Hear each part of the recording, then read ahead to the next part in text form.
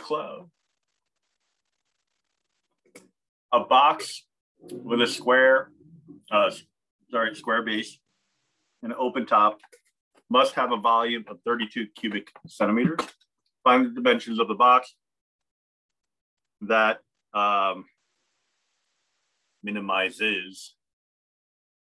Oh wait, actually, find the dimensions of the box that minimize. Okay, I assume there would be a typo. It's just the usual thing, but I think it's right. Find the dimensions of the box that minimize the amount of material used. All right, so a box with a square base. I was like this diagram. That one's so messy. I don't think I can just grab it, copy and paste it. So I'll have to try it again.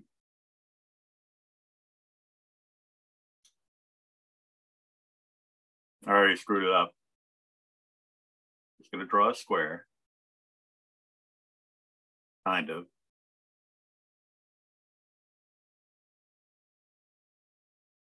And I'll just do this, copy.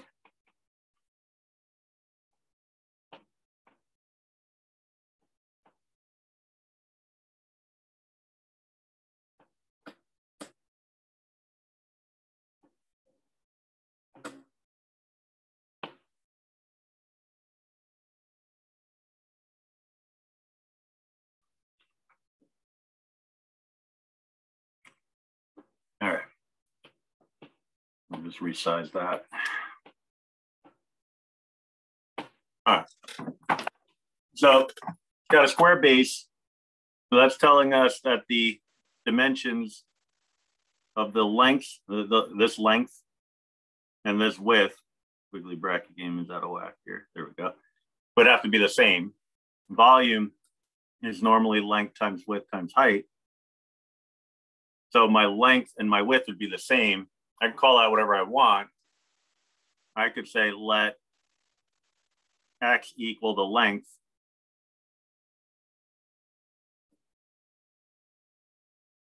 and the width, because it's a square base, in which case our volume rule would become X squared H. That's one way to handle it. Oh, nice. Travis, I got you for attendance and appreciate the box compliment.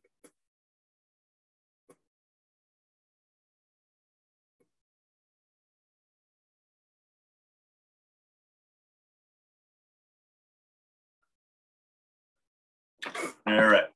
So I'm just trying to clean up my my screen here.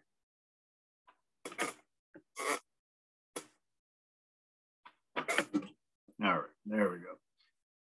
So anyway, we don't know what the height is. All right, we do know that it has to have an open top and it's got to have a volume of 32,000 cubic centimeters. Now it's saying find the dimensions of the box. All right, so that's pretty clear in terms of what it's asking. All right, so 32,000 is what the volume ought to be, is equal to X squared H. Now, if we're talking about the material used, well, volume doesn't reference material. The material would be the structure itself. And the amount of material would reference the area, the surface area. So we want to minimize surface area.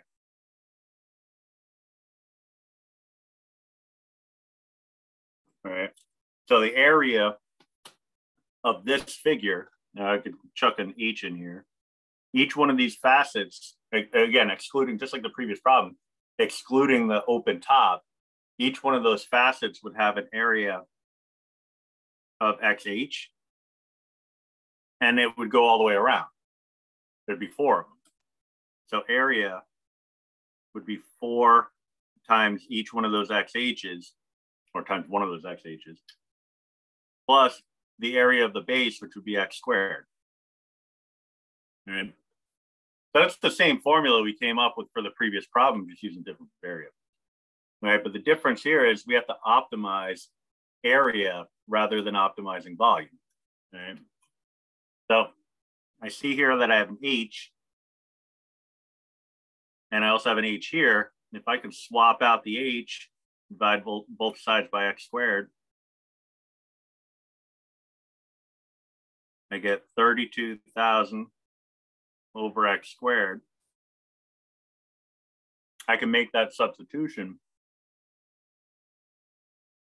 and get an area formula that's strictly in terms of x.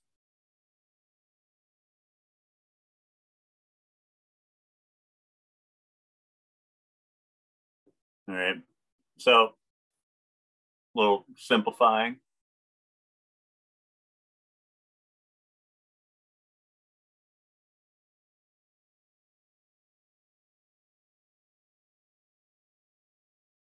Four times the 32, 128, back on the three zeros, x to the first divided by x to the second, keep the base, subtract the exponents, you get x to the negative first. So I'm going to write it like this because that's power rule ready. I have to say that slow because I tend to stumble over it. All right, power rule, you know, so power rule ready. So find my derivative, negative 128,000 x to the negative second plus 2x. One thing that we always want to keep in mind is domain. All right. We don't have to explicitly state it here, but we want to keep it in mind. All right. And, you know, if you're worried that you're going to forget to keep it in mind, then explicitly state it. You know, that's the thing. It's one of those kind of weird things that you hear in all in all your classes. Just like make sure that you keep track of all these different, you know, ingredients. You know, it's kind of like if you have a photographic memory, then by all means don't take any notes. You know, like in a social studies class of some kind. You know, but most of us don't, so we have to take some notes. All right, it's the same idea here. If you think that you're going to forget to account for the domain, then start getting into the habit of writing the domain down every time you come up with a function. Right. So I'll just do that here. And very shorthand. You know, it doesn't have to be in any kind of like particular way. You don't have to do an interval notation or anything like that. Just make a little note just to remind yourself, my domain is such that x cannot be equal to 0. All right. Just a little reminder to yourself. And that's because this is really the same as 128,000 over x. Can't have 0 in the bottom of the fraction to be a defined function. All right. So just keep that in mind. Take my derivative, set it equal to 0. Take my derivative and set it equal to 1 over 0.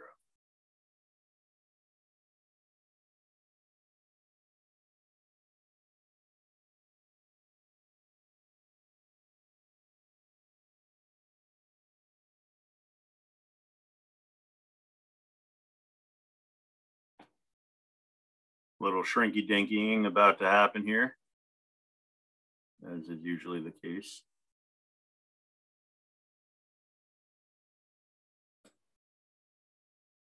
A shrink and a zoom. All right. So I want to clear out that denominator because this is really the same as saying negative 128,000 over x squared. If I multiply each part of this fraction by x squared, each part of this equation, I should say, by x squared, I get a negative 128,000 plus 2x cubed.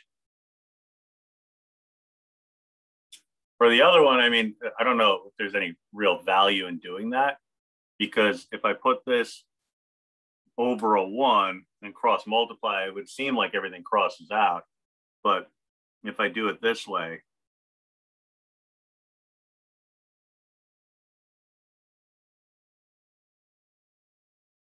and then get a common denominator,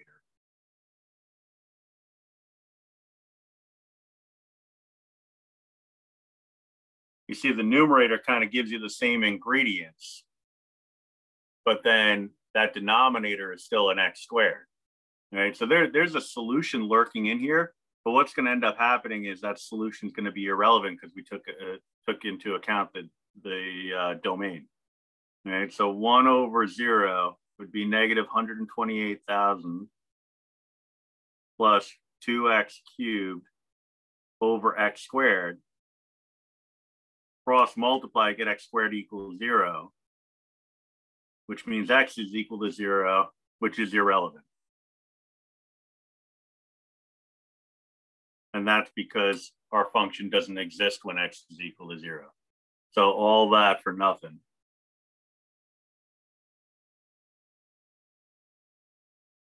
But unless you know that that's how it's going to play out, it's something that you have to try. All right, the other one, we could actually do something. All right, so I'm going to add 128,000 to both sides.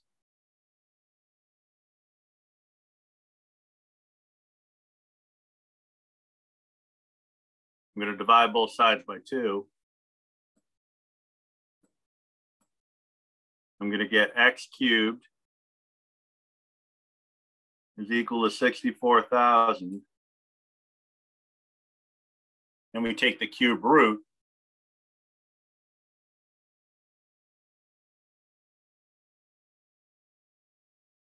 Now, if you don't recognize that 64,000 is perfect, then you can just pop it into Desmos, 64,000 raised to the 1/3. You get a 40 that way. But I kind of look at it in the different parts. It's really 64 times 1,000. 64 is a perfect cube. Cube root is 4. 1,000 is a perfect cube. The cube root is 10. Put it together, 4 times 10 is 40. And so either way, you should get x is equal to 40. Right? So I have a critical value. Now that critical value should, in theory, represent a minimum or a dimension associated with a minimum surface area. But we need to confirm that that's actually the case. Right? So that's where the sign chart comes into play. So I had a min-max question in my pre-calc unit test last night. And, in theory, don't know derivatives yet.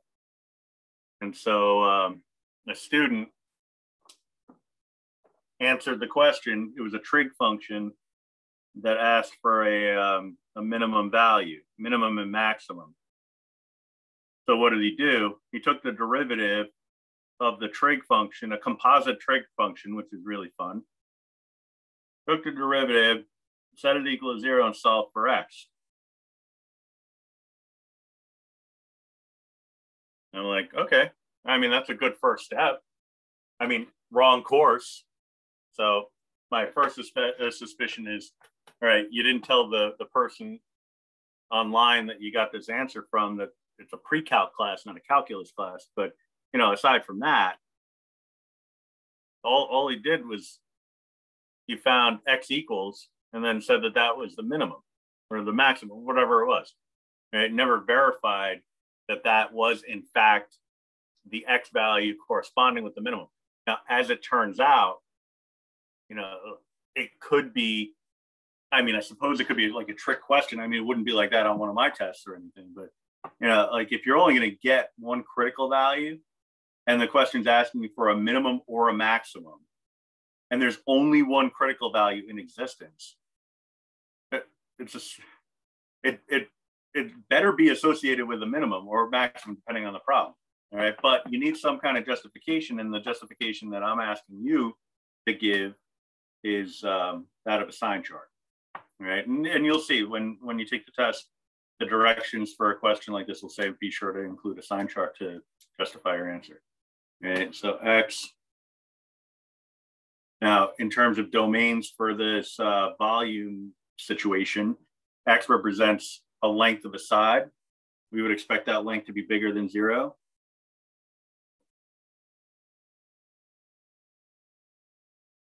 And we would expect it to probably not get too big, right? So, because we're talking about 32,000 as the cube's volume, or well, cube's volume. Who says it's a cube? The three-dimensional solid's volume, right? So if you pick a reasonable high value, that'd be fine. I wouldn't pick 32,000. I'll tell you that. But if you do like the cube root of that number, that's probably not a bad idea. You know, maybe something. Oh, a cube root might be a little small, but you know, like that kind of gives you a sense of scale. So 0 to 40, maybe 40 to 80, maybe 40 to 100. You know, something along those lines. But something reasonably high. All right, so I'll go 40 to 80. All right, we just need a reasonably large value on the opposite side of that critical value. So F prime, A prime, sorry. And then our conclusion. Now this is where you can get kind of, I'll call it efficient. And the reason I say that is because, you know, like I've been showing you how to actually plug in values with Desmos and all that stuff. But if you're looking at your derivative function, so that would be, get a good highlight going on here. It would be this bad boy right here. You pop in X values here, you can kind of figure it out pretty quickly. But if you go even back a step prior to that, to the original function that led to that derivative, and I'm not going to leave the highlight here because it looks terrible, but this function, right? So that original function, what the sign chart is telling us is where that function is increasing, decreasing. So just take a look at that graph around your critical value. Okay, actually, I might be back at the beginning. Okay, so I'm going to write it. I'll actually use a simplified form of it. 128,000. Those are not zeros. 0, 0. X raised to the negative first power plus x squared. X squared. I don't know why I had a 2 there. All right. So 128,000 x to the negative first plus x squared. All right. I don't see no graph. So let me zoom out. Looks like I'm getting some graph here. Now it's kind of crazy where it's ending up, but you've got to kind of expect that. I mean, with 128,000 as part of the equation, that it's not going to be too pretty, you know. So you can go to a table, have a look at some of the points. You know, they're pretty large. You know, starting at 0, 0, 0 undefined, because that's where there's an asymptote. We don't care about negative. But we're looking at like 128,000, and then it decreases from there, right? So I need to go up as high as, let me undo this, as high as 128,000. I'll go even higher, maybe 150,000. I don't think I need to go down to negative 2,000, whatever. But in terms of the X values, I mean, I only care about up to like 80. So I got this up to like 1,400. So let me go 0 to 80 and then take a look at the picture, right? So at 40, it looks, or prior to 40 anyway, it looks like it's decreasing. So that would correspond with the negative sign. After 40, it looks like it's increasing. That would correspond with a positive sign. So it's kind of like we're fudging the numbers here a little bit by taking the graph and saying, all right, well, instead of evaluating the numbers to figure out if it's decreasing or increasing, why don't we figure out if it's decreasing or increasing and use that to determine the signs, right? So relative minimum. And so, you know, it's sort of like against the spirit of what you're supposed to be doing here, but, you know, it's also a matter of just trying to get the job done too, right? So there's that, or you can do f prime, you know, put your original function in, F prime, pick a number between 0 and 40, like 20, for example, gives you a negative. And pick a number between 40 and 80, gives you a positive.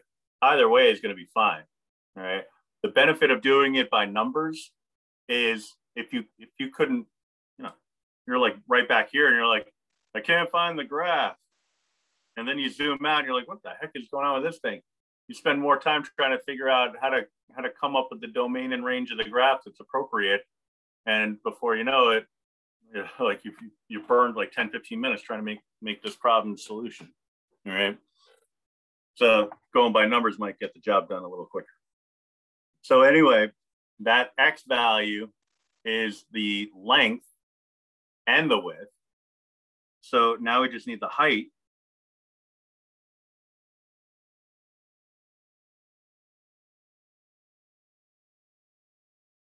So H of 40, that should be what, 1/2? 100, oh wait, 100, no, 64, no, I'm squaring it. So it's gonna be 1,600, yeah, so it's not even close to what I just said. For some reason, I had 128,000 in my mind, and even that wouldn't have given me 1/2. So my brain wasn't working right. There we go, 20. All right, so the height should be 20, and so my dimensions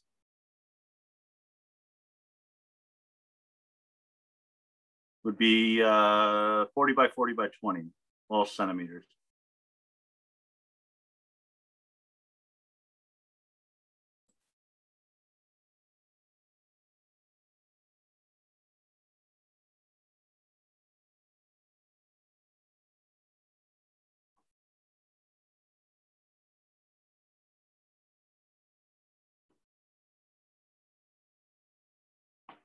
All right.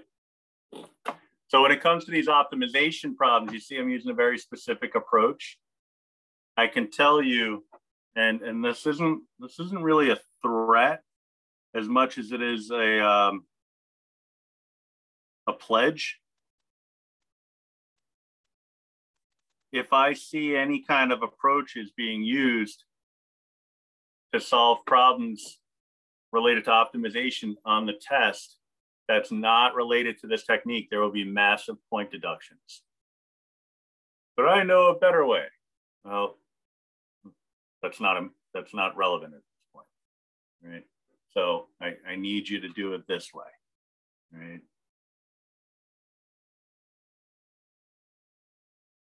And like to address the unspoken thing in the room, like the day after I give a test in my pre-calc class, it's things like cheating are foremost on my mind, and so I still think back to situations where somebody submits work on a test with 4 different types of handwriting on it, right?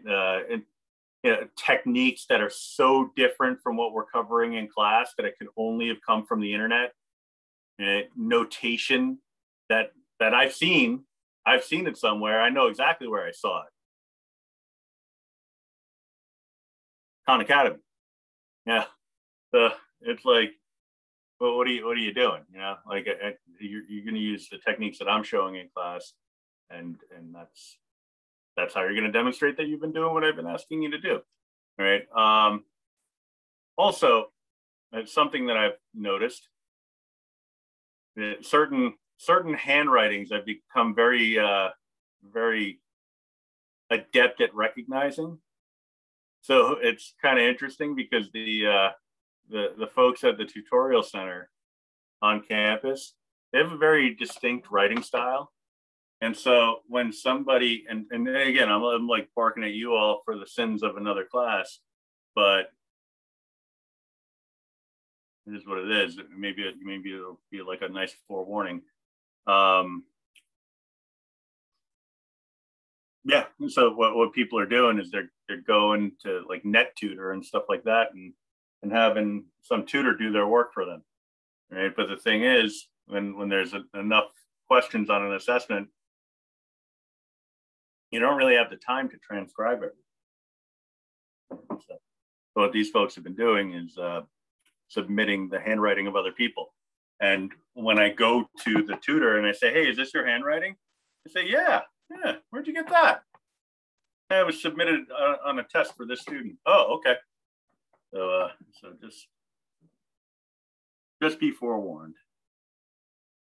All right, there was another problem that I wanted to go over. Number 10. Like I said, I would only go over the relevant problems because I said, I put a little too much into this packet in terms of the word problems. It kind of went a little crazy. I was like, oh, this is another word problem for optimization.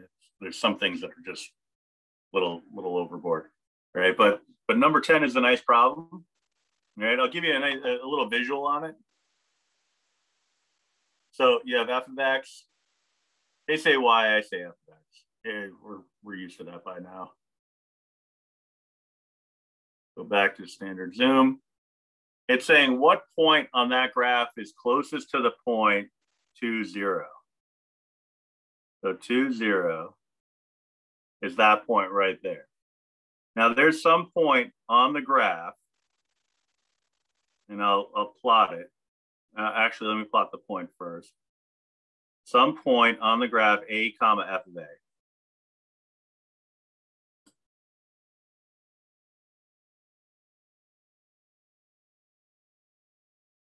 All right, some point on the graph that's closest to that point 2, 0. Now it's probably somewhere in this neighborhood. You know, is it the one at 0, 0? Is that the closest one? We know that that's 2 units away. Is there some point maybe in this neighborhood over here that's even closer? You know, who knows? Now, it's kind of an interesting concept because if we're looking at a sideways parabola, which is what, you know, a radical function really is, or at least part of one, if that point happens to be the focus, then there's a nice tangible relationship, but it's not guaranteed to be the focus. Yeah. So if you're looking at that as kind of like a little sneaky shortcut, then I'd probably not get too fond of that idea. All right. So 2, 0. That's 1 point, and then a comma f of a.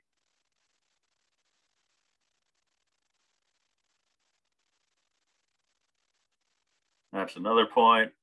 Make a little line connecting the two if the little highlight jammy works. There we go. And so this is what we're up against. That line segment. The distance associated with that line segment is what we're going after. So clearly not some point over here. It's getting longer and longer. It's got to be something in this neighborhood. Maybe it's right here. Maybe it's right here. Well, right here has got to be closer than, it's definitely closer than this point. This point is 2 units away, definitely. This one you could tell just by looking is less than 2 units away, right? So this one already beats this one. Just a question of if that's truly the winner or if there's something else that's even better. All right. So what we'll do is find or write an equation that represents the distance between these 2 points. All right. We just do a quick rough sketch of it.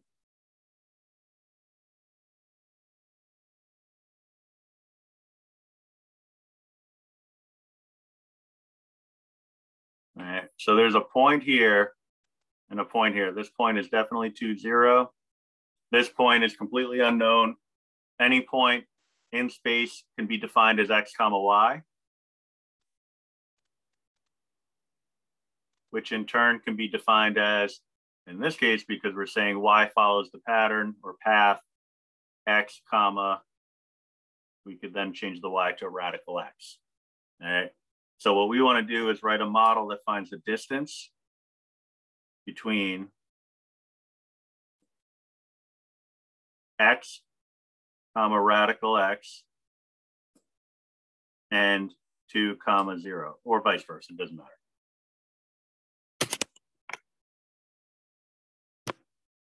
right? So distance formula.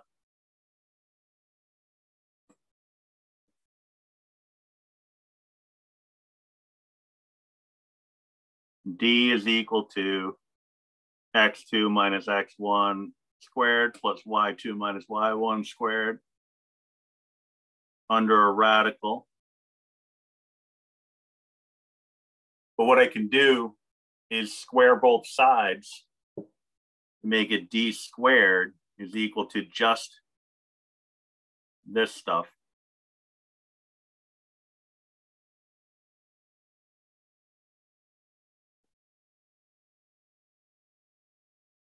Right?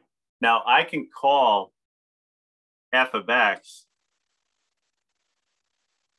d squared. I could let it be equal to the radical expression too, but if we minimized the squared distance, that would necessarily also minimize the distance itself, right? Because the relationship between squared distances are the same, right? If a squared distance between 2 points is smaller than the squared distance between two other points, then the actual distances would hold that same relationship. Right? The reason why this is a good thing to do is because it gets rid of the radical and it allows us to still optimize the distance formula without having to worry about nasty chain rule along the way. I mean, we're still going to have some chain rule, but nothing too crazy. Right? So I would say f of x is equal to, well, it doesn't matter what order you do it in, x minus 2, difference between the x values, difference between the y values.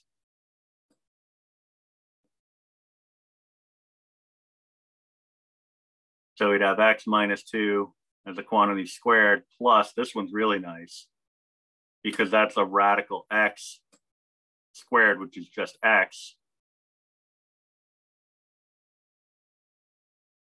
So then what I can do is, I just to avoid doing chain rule at all, I can distribute, it's just binomial squared, distribute that out, x squared minus 4x plus 4. And so my function, or the function that would represent the distance, the squared distance between 2 points, would be x squared minus 3x plus 4.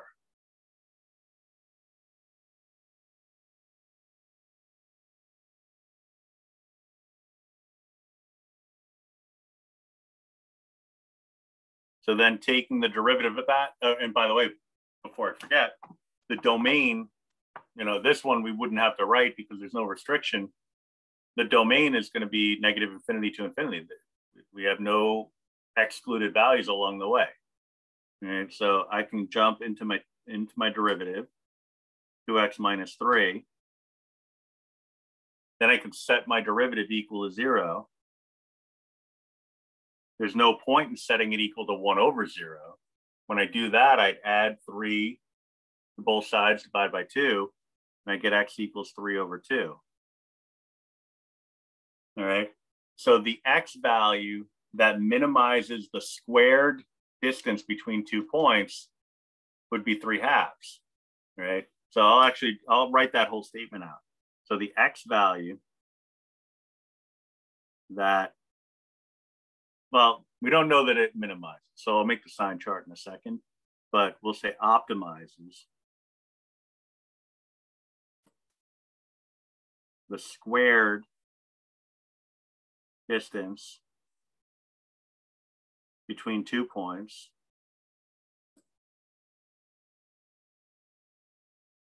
is 3/2. So the x value that optimizes just the distance between the 2 points would also be 3/2.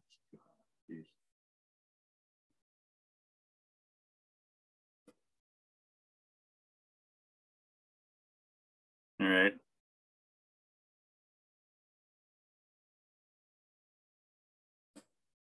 It's kind of like, Just a very simple example. I tell you that I live 100 miles away from work. And then you say that you live 25 miles away from work. Right?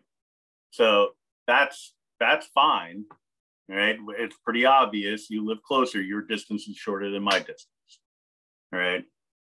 Now, if we square both of our values, yours is 625 minus 10,000.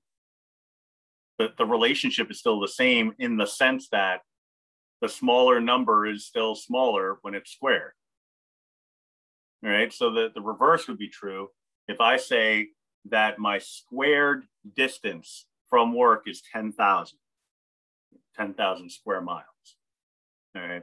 And your squared distance from work is 625 square miles. Then you'd say, okay, your square distance is smaller than my square distance. The consequence of that would be that your distance is smaller than my distance. Right? So that's what's happening here. So then just a quick sign chart just to verify that this is actually going to be a minimum rather than a maximum. We have no reason to think that 3/2, which is 1.5, would be a maximum. This looks like it certainly looks like it could be the smallest value or the smallest distance, but we want some kind of guarantee. So we would have x, f prime, and our conclusion. All right, this function's radical function.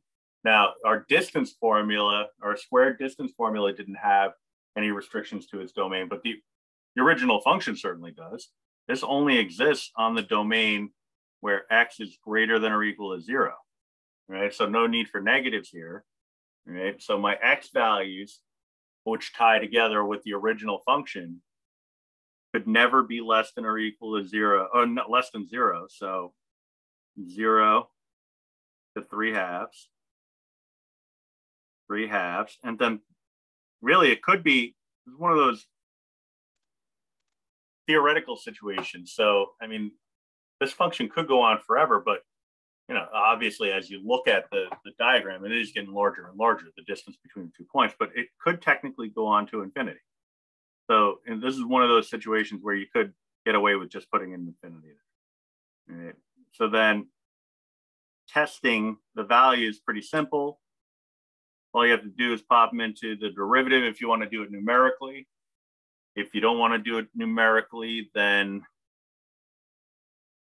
you know, you can just kind of fudge it. And by fudge it, in this case, you don't even have to look at the graph because you're looking at a parabola with a leading coefficient that's positive, which means it's a parabola that opens upwards. Right? So this must be referencing the vertex of that parabola. So it's decreasing followed by increasing. So minus followed by plus, decreasing, increasing, relative min. All right. And so which point on the graph, the point on the graph, that would imply a coordinate. X value, 3/2, Y value, Y is the square root of X, so radical 3/2. No need to rationalize or anything. All right. So that's pretty, you know, funky, but it's also pretty cool, I think. You could see, you know, it does appear to be getting, I mean, if you really bring it in over here, it does feel like the line is getting smaller and smaller until you hit this point right here, at which point it starts getting longer and longer again. Right? But it's one of those things where maybe it only feels like that because we know the answer now. Beforehand, it might have been like, well, I think it's 1. You know, it starts getting longer after that, shorter up until 1, you know, maybe, you know, and that's a reasonable estimate, you know, and later on, we're going to talk about estimates and why they're important and how we could use estimation in conjunction with calculus. So That's a lot of good stuff coming up. All right. So that's it for Professor, I had optimization. a quick question. Sure. How did you know to use the distance formula, like out of all the formulas? Well, because we're talking about the shortest, or I'm sorry, closest to the point. Being close is a measure of distance. Okay.